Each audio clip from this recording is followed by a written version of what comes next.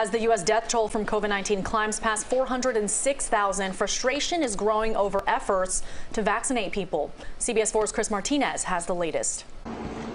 Health department workers in Chicago received their coronavirus vaccinations Thursday. I think it's one of the tools that's going to help us get out of COVID. But in New York City, 15 vaccination sites are now temporarily closed because of a lack of supply. We need more vaccine, and we need it now. About 23,000 New Yorkers had their vaccine appointments canceled and rescheduled for next week. It's anxiety and maybe even a little bit of a sense of panic. I don't quite understand scheduling appointments for which you didn't have doses.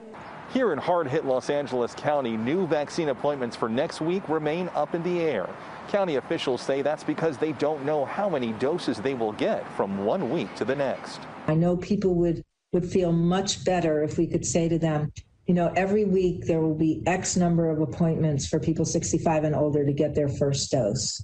But we just can't do that because we don't have allocation numbers in advance. Former California Governor Arnold Schwarzenegger posted a video of his vaccination at Dodger Stadium.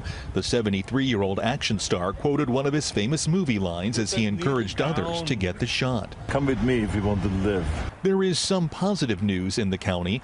Hospitalizations and daily new cases are both trending down. Chris Martinez, CBS News, Los Angeles. Alabama Governor Kay Ivey extended her state's mask mandate, citing concerns over the dwindling number of ICU beds in the state.